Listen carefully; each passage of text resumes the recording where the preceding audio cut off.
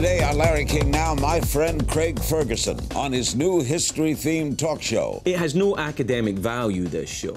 It has there's no real kind of, it's not like if a historical figure wins on Join or Die, they suddenly get, you know, a prize or anything like that. You know, it's to stimulate discussion. On his Grammy nomination. I'm very grateful just to be nominated and all the other things. Okay. Well, we congratulate you. Thank you, okay. or never mind. Plus, if you thought during the first segment that I was nervous, irritable, ill-prepared. Yeah. Of course, my blanket had not arrived. Yeah, look, Blanky's here. From New York. It's penisy looking. I'd never noticed before, but it is a little penisy looking. That's a little penis to me. Oh yeah. That's literally all. Yeah. All next on Larry King Now.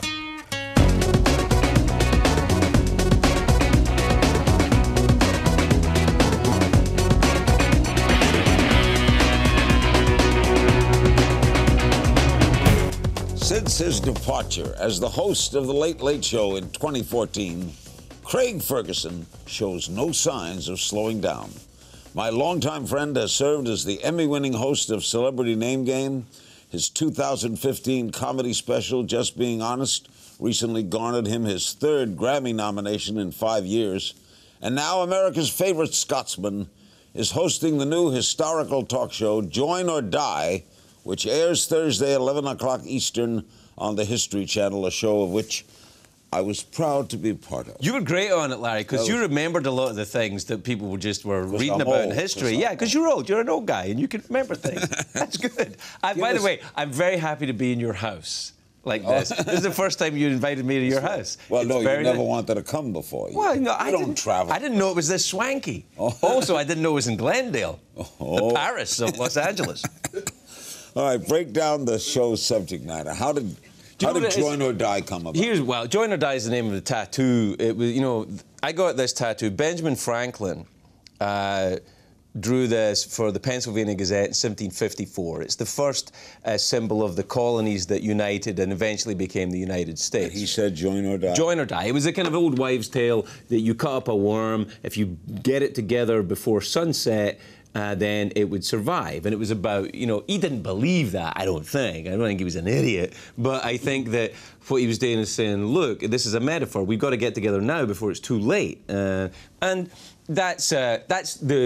got this tattoo when I became a citizen. Right. The show itself is very much in what you have always done. It is a Socratic discussion. It's not 5 monologues. When you look at shows on TV now, nobody wants to talk about anything. They just all say what they're going to say, and they even have a thing, media training, on point, stay on point. The pundits. Yeah, never change your mind. And like, you people there, you're not even talking about anything, just yelling. So it's a desire to have a genuine discussion on TV. It'll never work, I understand that, but I'm going to do it. But when I was on, it was myth or fact.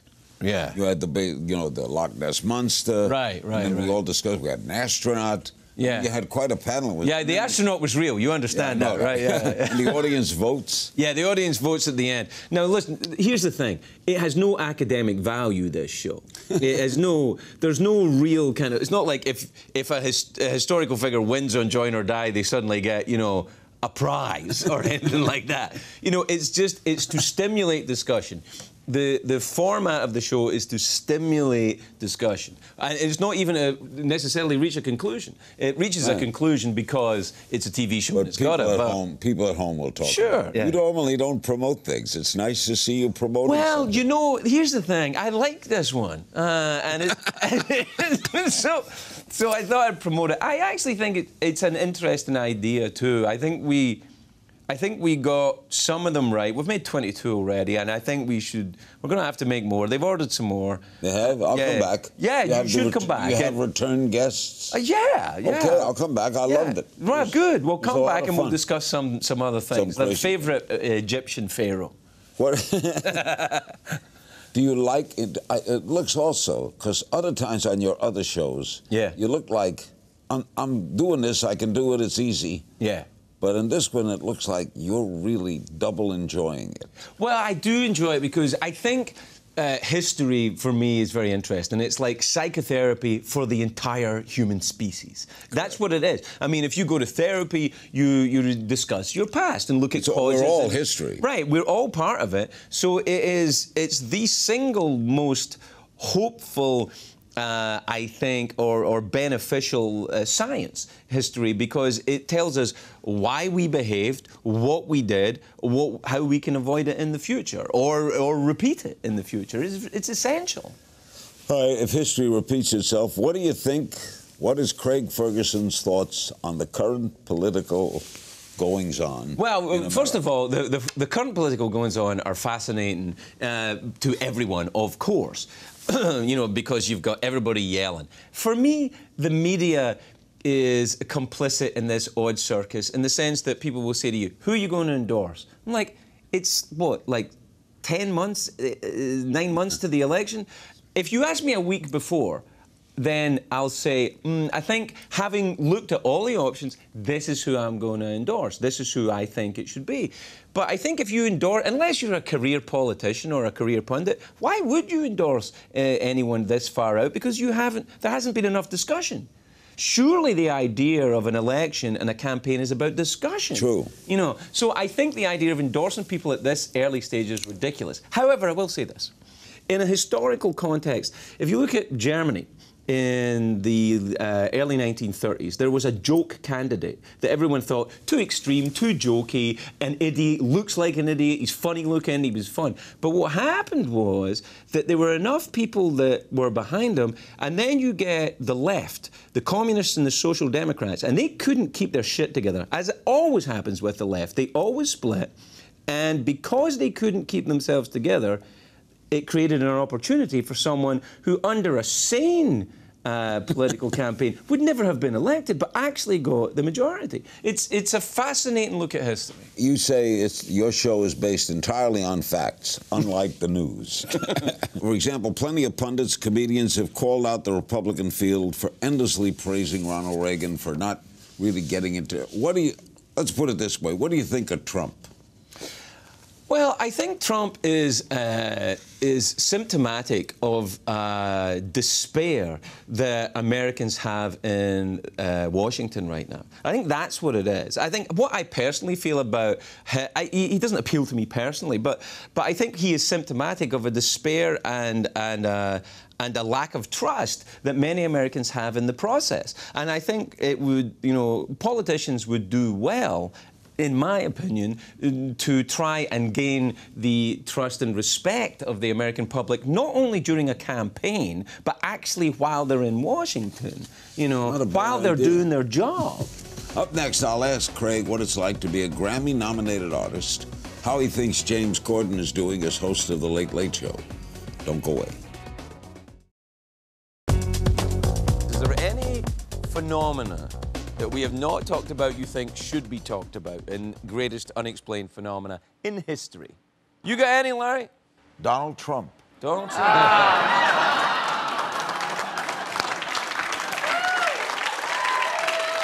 I tell you, I think I can explain Donald Trump to you.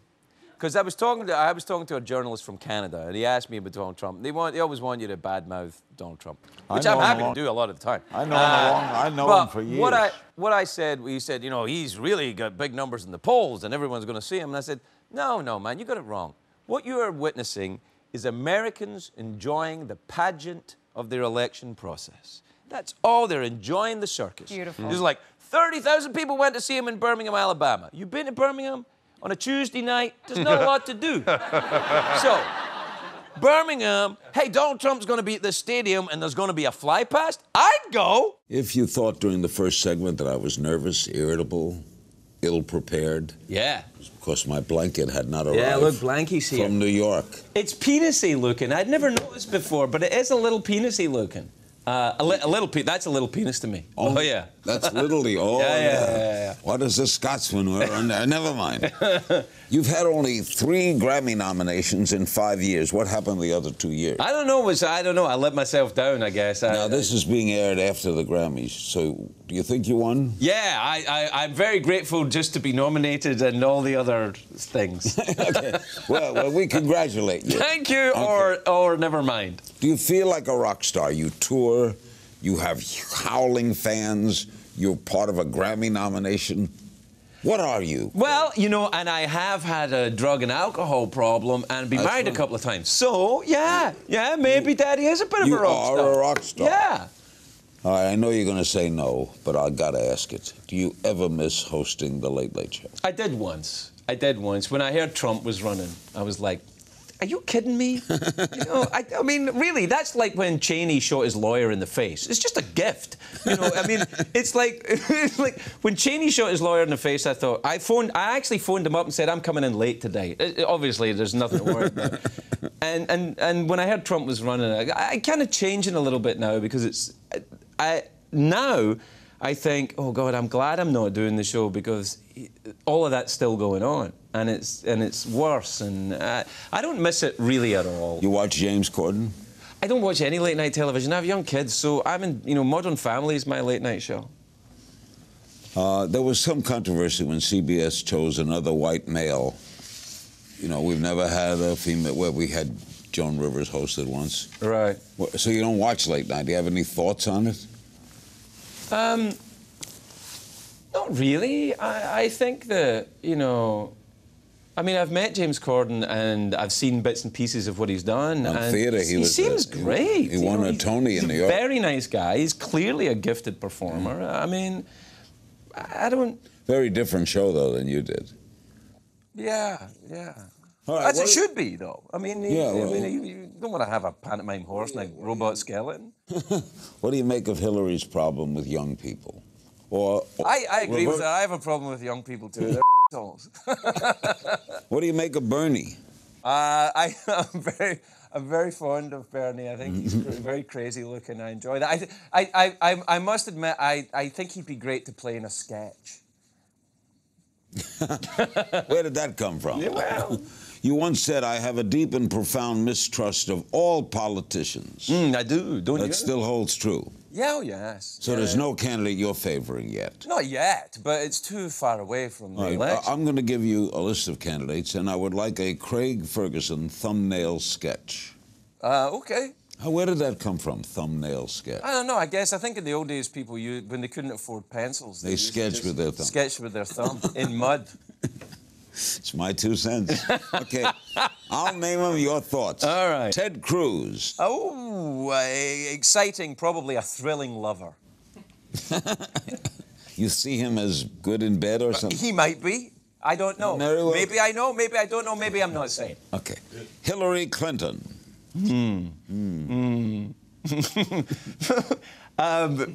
Spanx. She wears Spanx. Spanx. Yeah. Jeb Bush. Sorry? Jeb Bush, heard of him? Don't know him. I don't know. He's lovely. Lovely. Yeah. Bernie, you already said you like Bernie. I do like Bernie, I think. Well, I vote in Vermont, so I'm familiar. I've been familiar with Bernie for a long time. You vote in Vermont? Yeah, I'm registered to vote in Vermont. I have a house in Vermont. I vote in Vermont. Have you voted for Bernie?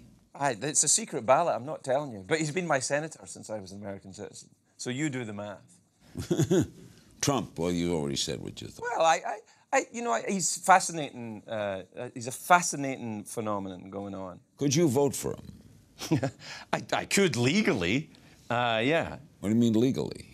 Well, legally I'm allowed to. I'm an American citizen. I can vote for him if I want. I asked you, could you in a moment of despair? No, I don't think so. Okay. And finally, Marco Rubio. He has the name that most sounds like a professional acrobat, and I think that's worth discussion. And now on the high wire, Marco Rubio. Hey, what's the coming and go, everybody? Coming up, we'll play a game of If You Only Knew. And did Craig recently get dismissed from jury duty for being a, quote, wise ass? Don't go away. We're back with Craig Ferguson. Don't Hey, forget. Larry, sorry, I got to interrupt you. You know you're wearing black braces with a very dark short, black suspenders, got very the dark gold. shirt. Yeah, I know, but it makes it look like you're wearing nipple tassels. You got to be careful. You got to wear a bright pair of suspenders with a dark shirt. Now, I shouldn't have to tell you this. You're the suspenders guy. But I wore a bright tie. Well, now it looks like you're an ecclesiastical gentleman with wearing nipple tassels. I'm not saying that's a bad thing. Why is he here? Okay. You tweeted that you were dismissed from jury duty because you were a wiseass. What did you do? I guess I argued the case with one of the lawyers, and For the insurance company? It was an insurance company. It's a medical malpractice thing, and I argued with the insurance company's lawyers that perhaps they shouldn't be getting paid and they should just give the money to the guy that needs the money. No one was arguing the outcome of the case. They were just trying to prove who was at fault. I was like, well, who cares who's at fault? Let's just give the guy some money. He needs some money.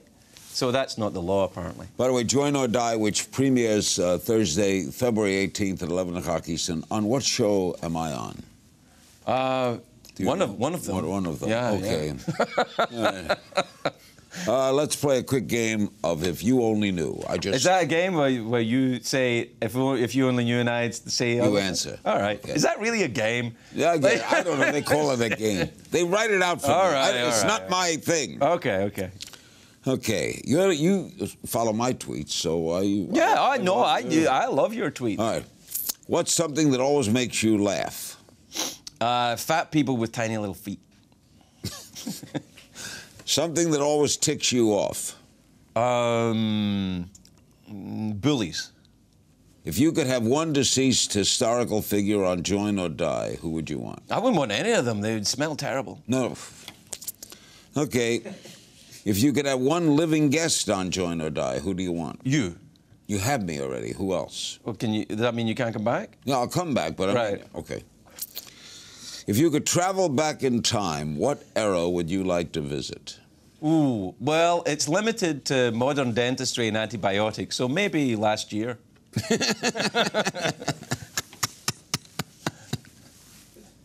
That's funny. Oh, thank God. Give me a guilty pleasure that you have. Is that you want me to give you one now? Like No. Oh, right. I thought you were asked. I thought it was a weird way of asking for a.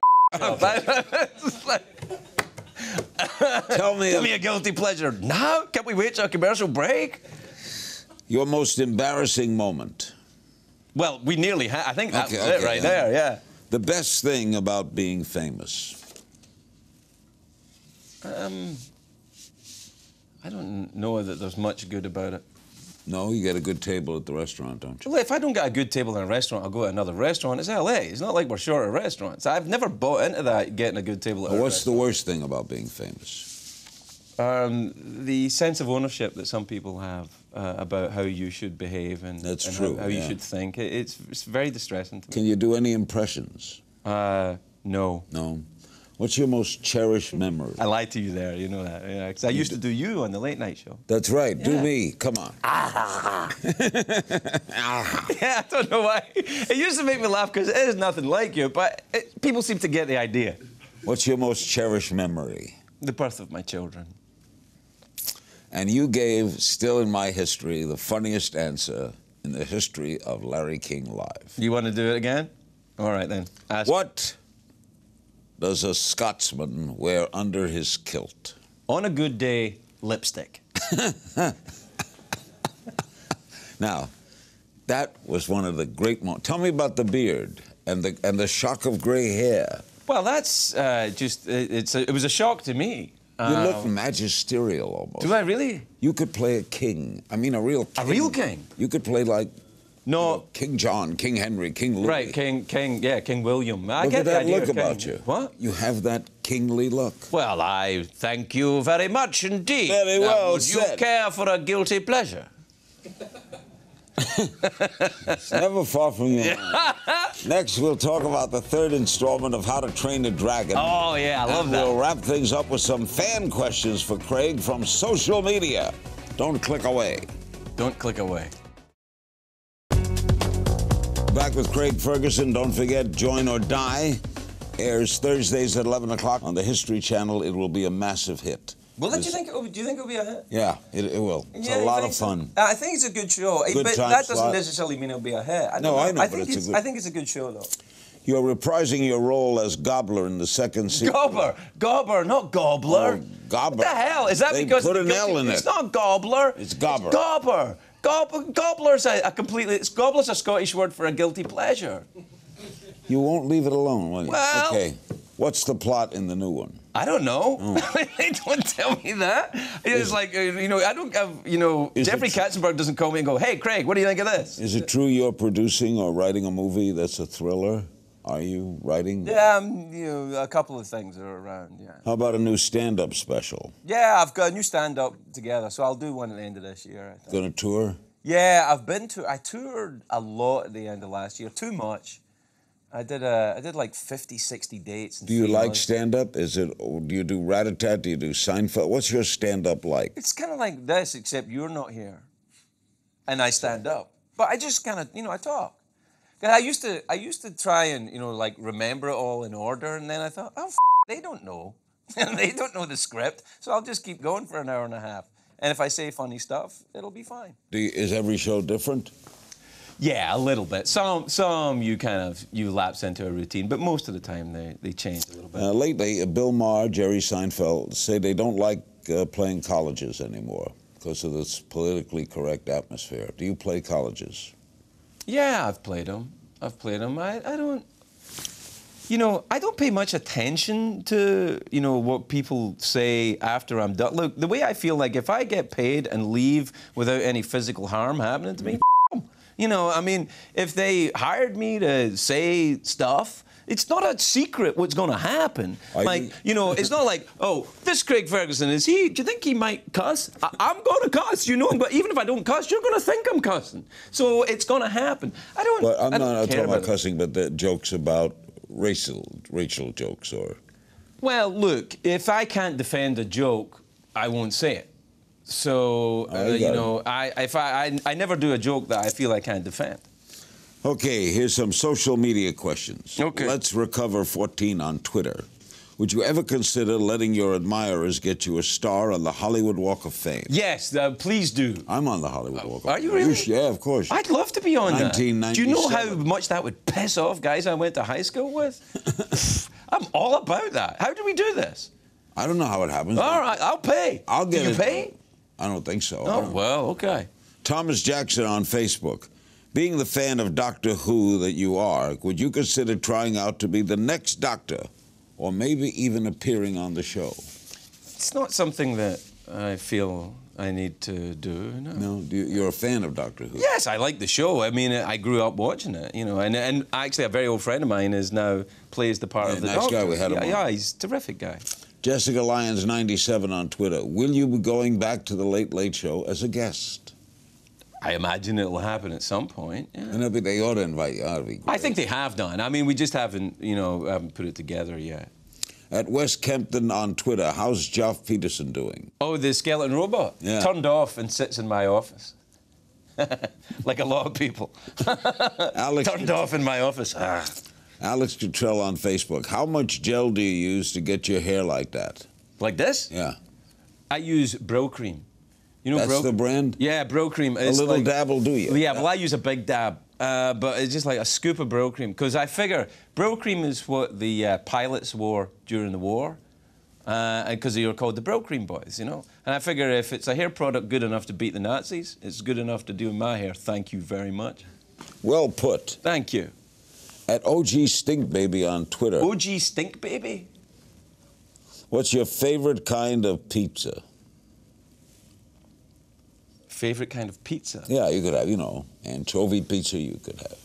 Yeah, I understand the question. It's like, does anyone give a shit? All right. I don't know, I mean, sometimes... I like cheese. That's tomato cheese. Well, I stopped eating the animal products, so pizza's a little bit of a problem Wait for a me minute. right now. Oh, you're a vegan? Well, yeah.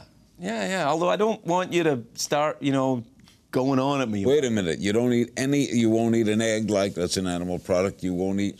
I'll eat honey. You'll eat honey? Yeah, I'll eat honey. Yeah, that's an animal product. But I don't like eating critters or anything that squirts out of them. I kind of went off it. I'm never say never, but I don't do it. I haven't done it for a while. Give me a typical Ferguson dinner. Rice and beans.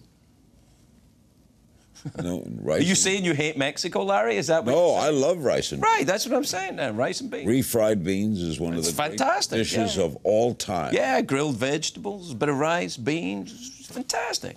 And Lee Brandt on Facebook. Will you be writing more books? You're a terrific writer. Well, now that he's called me a terrific writer, how could I stop? I'm actually writing one right now. See, the thing is about writing a book, though, I think I'm writing a book, and then and this has happened before. I've thought of writing a book, and I find out I'm not. I'm writing 2 chapters of some shit that's never going to happen. But right now, I'm in, Peter Cook, who I loved Peter. Peter Cook used to say a great thing. Whenever he heard someone say, I'm writing a book, he would always say, neither am I. But I don't know. I think I'm writing a book right now. I don't know. You think you're right? I think I am. I'm about 4 chapters in, and I think it might be going somewhere, but who's to say? Fergie, I love you. I love you too, Larry. You're the best. You're a guilty pleasure. I want to thank my guest, the great Craig Ferguson. Join or Die airs Thursday nights at 11 p.m. on History Channel. You can find me on Twitter at King's Things. I'll see you next time. I do this. Tell them about Sunday night when you do It's My 2 Cents every Sunday. Every Sunday night it's My 2 Cents on. Yeah, on Twitter. You're great at that. Oh man. Thoughts, just thoughts. It's just thoughts. It's thoughts. It's great. It's like having a hyperactive child in your phone. You leave that in.